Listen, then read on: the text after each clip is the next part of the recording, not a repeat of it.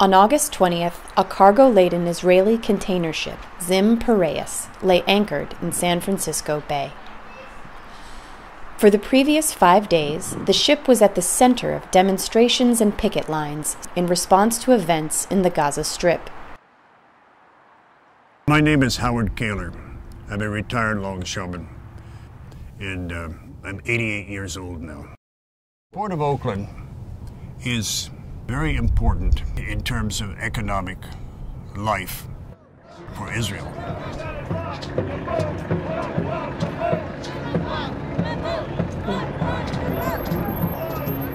1984, longshoremen carried out an 11-day strike against handling South African cargo in the port of San Francisco. It was the first strike in the U.S. by workers against South African economic interests. It sent reverberations around the world. We salute members of the International Longshoremen.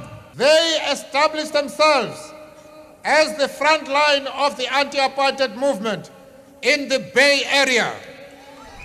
Israel has been described as an apartheid state by South Africa, government among others, and by independent observers. So the parallels are quite great. Responding to a call from Palestinian civil society to boycott the state of Israel, thousands of people marched to the Port of Oakland on August 16th to block the Israeli-associated Zim Line ship from unloading its cargo. Over the next 2 days, daily pickets at 5 a.m. and 5 p.m. coincided with worker shifts, effectively blocking the ship from unloading. In '84, it was a conscious action on the part of longshoremen. It was a strike. Yesterday was a blockade of the pier to prevent the ship from being worked, with hopefully passive resistance on the part of longshoremen. I'm standing right here next to an ILWU worker. The Zim Line ship has been blocked in Oakland. This is a victory.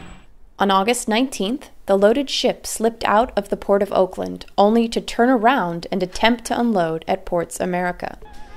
The ILWU took no official position on the boycott, but many longshoremen chose not to cross the picket line because of the potentially volatile situation and the presence of police.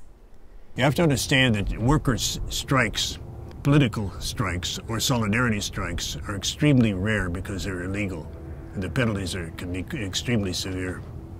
On August 20th, the ship set sail to Russia, 5 days behind schedule. I see direct parallels with the events in 1984 and around that period. It's quite possible. This can grow and continue and has some effect on reality. I'm not interested in demonstrations for the sake of just declaring my views. I want to have some effect on social reality.